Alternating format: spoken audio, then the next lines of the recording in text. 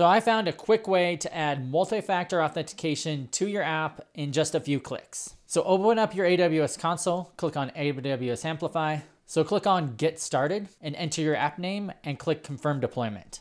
Then click Launch Studio and this will launch the Amplify Studio console where you can provision your backend. Once in the console, click Authentication, and then where it says Multi-Factor Authentication, choose Enforced. Then you can either choose SMS or Authentication Application. I'm gonna use an Authentication Application and unclick SMS, and then I'm gonna click Deploy. Once it's done deploying, you need to copy this pull command, go into your Next.js app, and paste it in. Then you'll need to add 5 different lines of code. You're gonna install this AWS Amplify UI React library. We'll add this with Authenticator, and then we'll surround our whole application by with Authenticator. This will surround our whole application by this Authenticator. I'll create a new account.